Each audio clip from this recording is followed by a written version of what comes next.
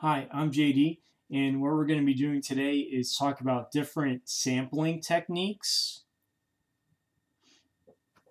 So there's basically 5 sampling techniques that you can use. Some are more convenient than others. The best one to use, that's one is most unbiased, is random. With random, what you would do is either assign everyone a number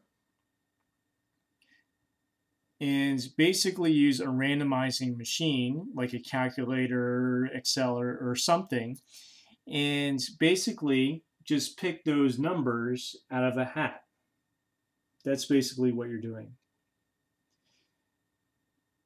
The opposite of random, what would be the most biased sampling technique that you can use, is called a convenience sample. The convenient sampling technique is easy because it's convenience. Let's say that you own a coffee store and you want to do surveys to see how your company's doing.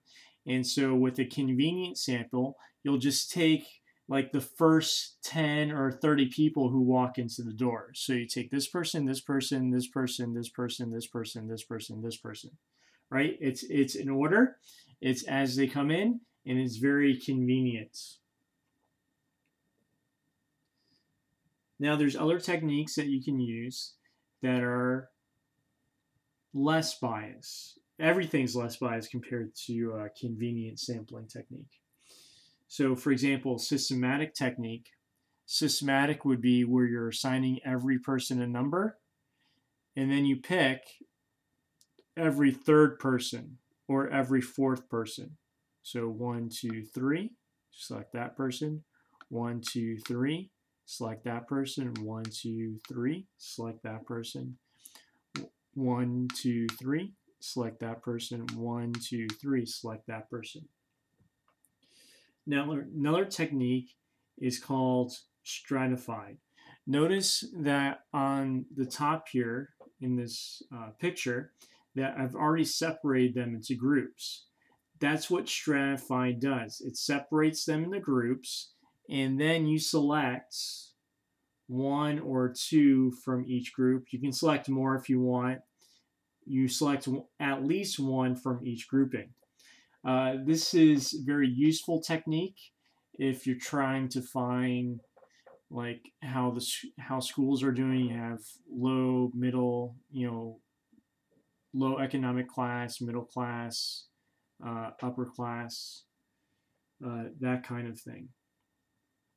Because basically with the sampling techniques, you want to get something that would be representative of your population as much as you possibly can.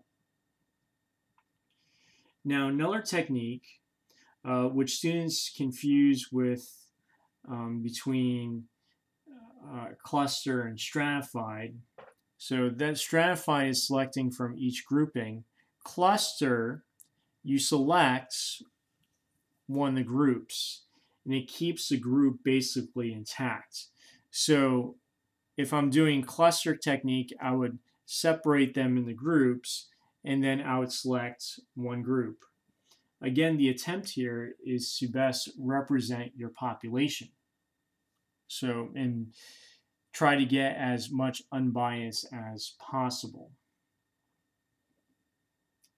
So that's it with sampling techniques. We went over random sampling technique, which is pretty random. Systematic sampling technique, which is every third or every certain number of persons. Convenient sampling technique, which is convenient, lack for a better word.